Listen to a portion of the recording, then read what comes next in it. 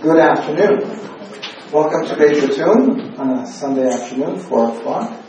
And very special welcome if this is your first visit to Basit. I'd like to say a few words about Basit for those people in particular, because it's a strange kind of place. You know, when people walk in here, what is this place? Well, it's many, many things. It's a culture center. It's a bit of a shop. It's a bit of an art gallery. It's a meeting place. It's a meeting place for the grassroots.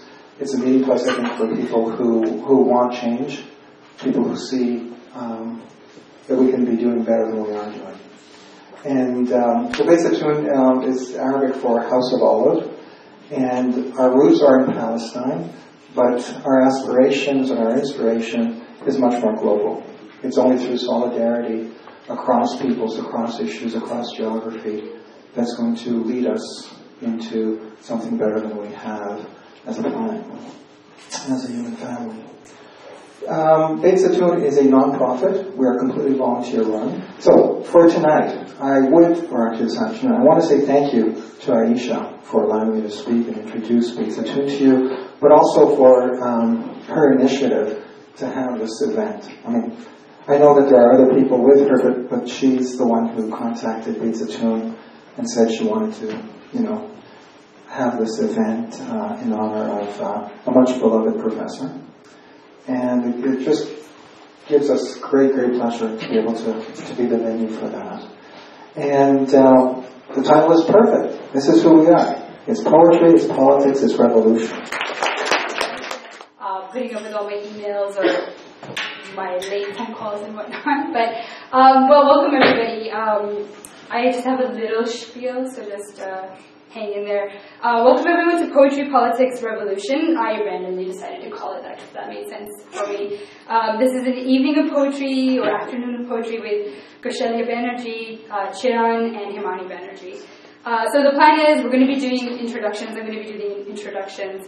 I'm going to thank Robert from Basit as well as Himani's class from last fall around this time. It was Theorizing Modernity, and a lot of you guys are here, and this sort of came out of that. I think it was the last class, and we were in your living room, and you pulled out some poetry, and we were all just, we were bawling, and we were really touched, and it felt really good, and I kind of wanted to do it again, for one, and then also just extend that to other people that I figured would really enjoy that.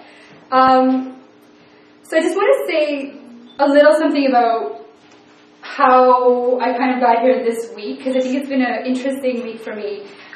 It's been a busy week, but then again, the city, everyone's busy all the time, I feel like. But I want to tell you a bit more about my week and how I got here, because I think it's related to why we're all here right now.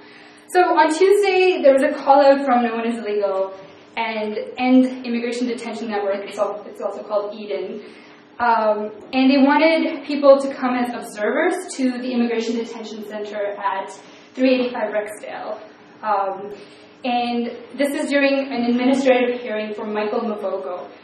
So I had some time and I went. And I knew about the case, but it didn't really prepare me for the sadness that I felt at being at this hearing. And for those of you who may not know, Michael Mavogo has been held without charge in a maximum security prison for the last 8 years because immigration officials can't determine where or how to deport him. So they don't release him, they don't give him status, and they don't report him. They also don't charge him with a crime because he hasn't committed one that they could charge him with. This is sort of just something that's going on, and I just wanted to share that. But so he wasn't even allowed to attend his hearing. He was there via satellite on a TV screen while a bunch of guys basically determine his future, and he's there in an orange jumpsuit on the TV while his fate is being determined in the room that I am actually in, but he's not in. He is jailed at the Central East Correction Center with 119 other immigrants who are jailed there without trial or charge.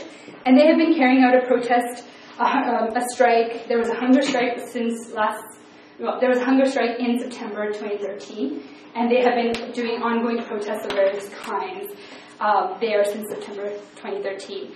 So these migrants are demanding a 90-day limit on detentions pending deportation, an end to maximum security imprisonment for immigrants, and a complete overhaul of the detention center, the detention review process, rather. So what's more is that Canada also jails children. A lot of people don't know this, and I kind of wanted to take this platform to kind of just say that. There are actually school buses that pick up kids from these prisons every day and drop them back off because Canada jails children in these prisons. So there are no one is legal members here, and I think maybe Eden as well. If you want to know more, you could ask me, or we could connect you to one of those people. So that was Tuesday, which brings me to yesterday, which was Friday. And yesterday I joined some friends at Jane Finch Action Against Poverty rally it was a rally against poverty. Yesterday was the International Day for the Eradication of Poverty. And JFAP, which is the organization that was doing this rally, they've been organizing for 6 years, and they have various demands, among which one of them is raise the minimum wage to $14 an hour. And I just think it was a really important rally to go to, but also on my way up there I was thinking about how a lot of the political organizing and events like these are very much centered around downtown. And even myself, as someone who grew up in Jane and Finch, it took me so many years before I could even get to a JFAP event, and I wanted to tell people about this just because we all should consider that a lot of the anti-poverty and anti-racism struggles that are taking place are actually taking place in the inner suburbs, the kind of places you have to sit on a bus at least an hour to get to from here, and we should consider that, and if we want to support them, we should ask them how they might need our support. And I could also connect with, I think there's some JFAP people here as well, but ask me again and I will put you in touch. And then the last thing last night was, right after the rally at Jane Finch was an event to organize solidarity with the resistance in Kobane at OSE. And I'm going to end with that, but I'm going to say this. So about Kobane, it's a city in the autonomous region of Rojava, and as it exists today, is one of the few bright spots to emerge from the tragedy of the Syrian revolution. Having driven out agents of the Assad regime in 2011, and despite the hostility of almost all of its neighbors, Rojava has not only maintained its independence, but it's a remarkable democratic experiment. So popular assemblies have been created as the ultimate decision-making bodies, councils selected with careful consideration of ethnic balance and deliberate inclusion of women. There's a women's council, a youth council, and what someone calls a feminist army, which sounds pretty amazing. There's a union of free women that have carried out a large portion of the fighting against ISIS.